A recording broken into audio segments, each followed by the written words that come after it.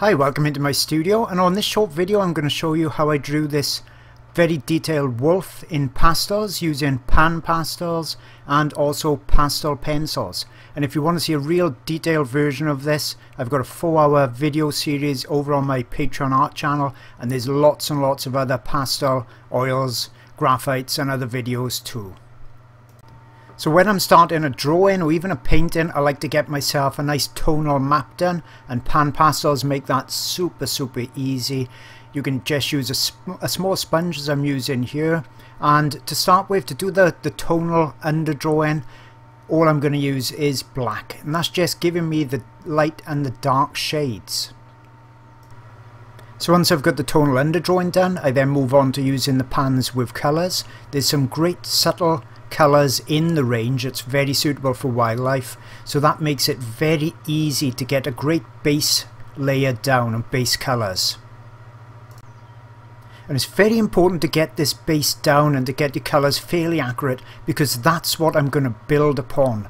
There's no point jumping straight in with details. It's how lots of novices get confused at the beginning. You need to get the foundations in first, and PanPastels are absolutely brilliant at doing that very thing. And then build on top of that important base layer and start to add the texture of the fur. And when it's taken step by step, as I show you in my full-length video, it's really simplified. So even complicated subjects and fur such as this wolf becomes much more manageable.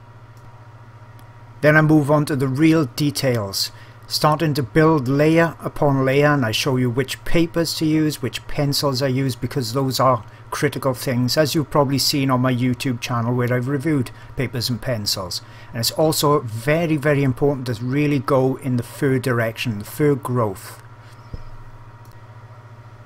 And I move on and start to cover the background, and this is yet another area where PanPastels excel. I've never found anything so far that creates such a soft out of focus background as quickly and as smoothly as the PanPastels.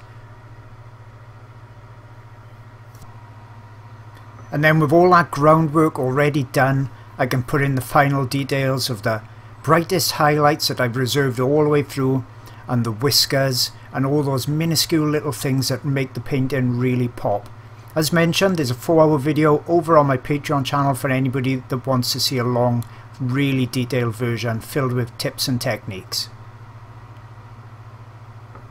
If you're looking for more art resources, I've really got you covered. I've got a dedicated tutorial website, that's jasonmorgan.co.uk. Lots of videos on there, ebook tutorials, you name it, it's on that site. I've got a Patreon art channel. So every month I put up brand new videos, and that could be pastel videos, oils, charcoals, they're full-length videos, and there's also photo references with the Easy Trace line art on there. I've got quite a few hundred people supporting me, and that's on Patreon. And also, if you're after even more reference photos, I got a dedicated website just packed with reference photos. I think there's about 900 on there at the moment. So that's wildlifeart-online.com. Now please, with my YouTube channel, new videos coming on here as well. If you can possibly subscribe to the channel, then you're never going to miss out on new videos.